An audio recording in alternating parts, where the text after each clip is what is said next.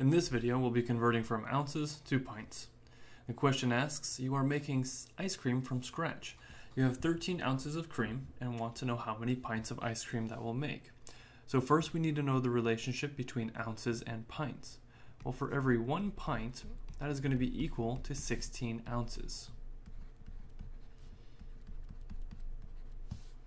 Now let's put this into two separate fractions that could be useful to us. So we could say that for every 1 pint, I'm going to have 16 ounces. Or I could say that for every 16 ounces, I will use 1 pint. So back to our question. We're starting with ounces and then trying to find pints. Because I'm trying to find pints, I want that to be in the numerator. So this first fraction will be the fraction that we will use to solve this question. So let's begin with our 13 ounces.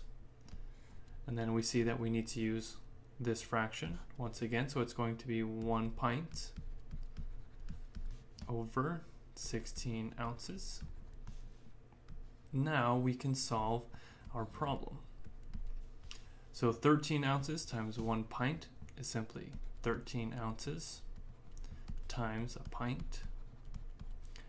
And our denominator will be just 16 ounces. Now I have ounces in the numerator and the denominator. Because they are in both places, I'm going to get rid of them. They cancel each other out. Next, 13 divided by 6 is going to be 0.81. And all that's left for my units are pints, which is exactly what I wanted. So we now know that 13 ounces of cream will produce 0.81 pints of ice cream. And that is how you convert from ounces to pints.